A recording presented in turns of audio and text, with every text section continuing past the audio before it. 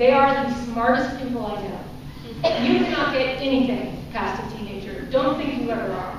They can smell the BS miles away. When I was turning in my first book, I kept my then 13-year-old or 14-year-old home from school for 3 days. I told some kids to sit in school. Because she was the one who would tell me what all the crap was. And she would not let a cheesy line go out of the house. And she would say, Mom, you don't have to say it. And then it happened. Because guess what? In the next line, it happened.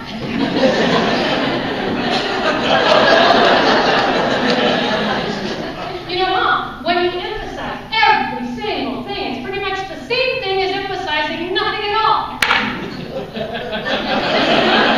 Finally, she said, Mom, it's been 3 days. I have to go to school. It's the law. And I said what any good mother would say, which is, of course, don't